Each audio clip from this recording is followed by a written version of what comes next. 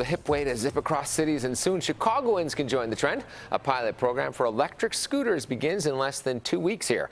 Morning Insider Lauren Victory reveals the risks to your wallet before you ride. Crash investigation teams across the U.S. are increasingly called to electric scooter incidents. Looked up, saw my wrist dangling from my arm. They can lead to badly broken bones. Now we're going to put this belt on, okay? And traumatic brain injuries. And try to sit yourself all the way to the middle there as you're going up over the other side. But this isn't a report about the physical risks of riding. It's about the financial impact. With 2,500 e-scooters zooming into the Chicago pilot zone by mid-June, we wanted to know who pays when things go wrong.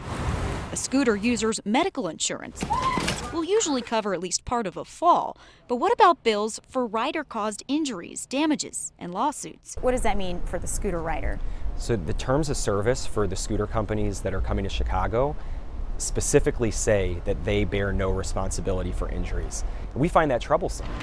Attorney Bryant Greening of Legal Rideshare assessed my flurry of wallet what-ifs, like what if a user dents a car or smashes into a person on the sidewalk? The scooter company is going to put their hands in the air and say, it's not our fault. What if the scooter rider doesn't have insurance? Then the injured person is responsible for their own medical treatment.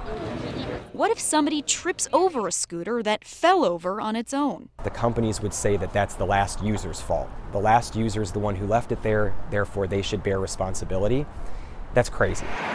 Bicycle ride-sharing companies like Divvy also put liability on riders, but Greening argues there's a difference because people generally know how to ride bikes. What we're seeing with the scooter companies is that people are not trained, people are riding recklessly, and people are running into pedestrians in a way that we don't see with the biking companies. So if you're going to bring scooters into the city, you need to teach people how to use them. So I expect this to be a fast-growing area of law in the state of Illinois. Lauren Victory, CBS 2 News.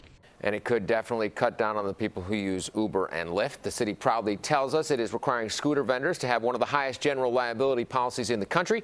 Greening says that's good, but that policy may or may not provide depending on the case.